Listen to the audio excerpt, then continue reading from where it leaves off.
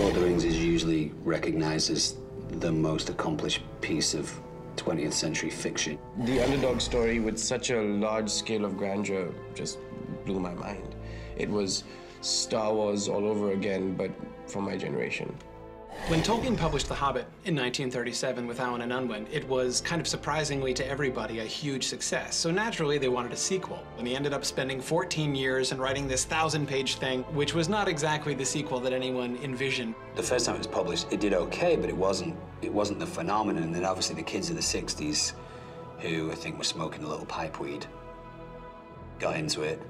And that created this real, phenomenon to a certain extent. If The Lord of the Rings was never written, we certainly wouldn't have the fantasy genre as we have it now. People running across the street in Atlanta, Georgia at Dragon Con in their costumes. You definitely would not have had that if there wasn't The Lord of the Rings. D&D, a lot of things wouldn't exist. World of Warcraft wouldn't exist if it wasn't for Tolkien and Lord of the Rings. The fantasy stuff all comes from there. It's kind of the fantasy book. I think role-playing games would exist if it wasn't for Lord of the Rings, but I think they would be stupid.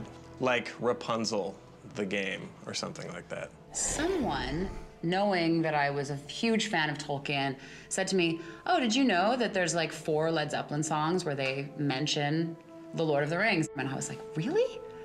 Wow, that's kind of cool. So that got me into Led Zeppelin.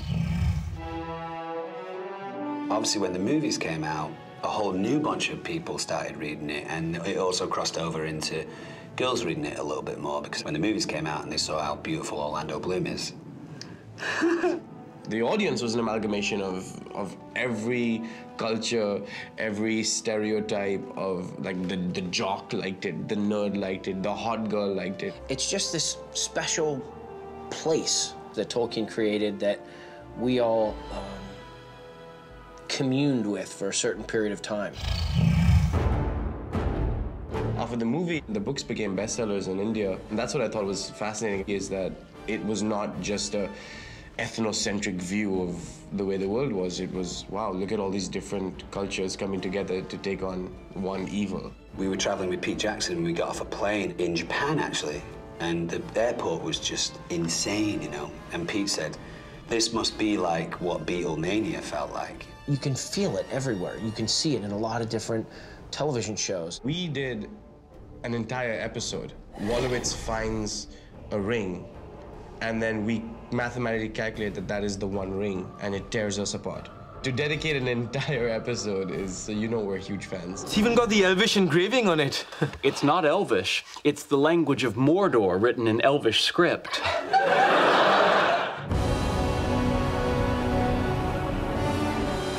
Video games are a really potent way for fans of the story or of the book to just live in it. War of the North comes from an actual passage in Tolkien. Makes it,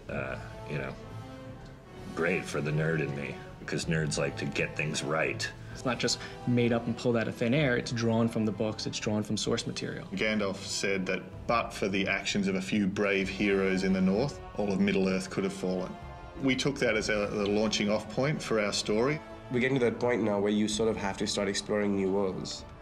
Yeah, I think it's really exciting. There are many things in the deep waters, and seas and lands may change. The War of the Ring is this massive continent-spanning war, so in that way it is something like World War II or World War I, which swept across all of Europe. What we thought we could do is go and explore another front of that war and see what was happening in another part of Middle-earth. There's a lot that was happening that was only alluded to in the books. And if this is my chance to, experience one of those tales, then I'm all about that. Quickly, tell me what has happened, but keep your voices low. There are unfriendly ears, even here in Bree.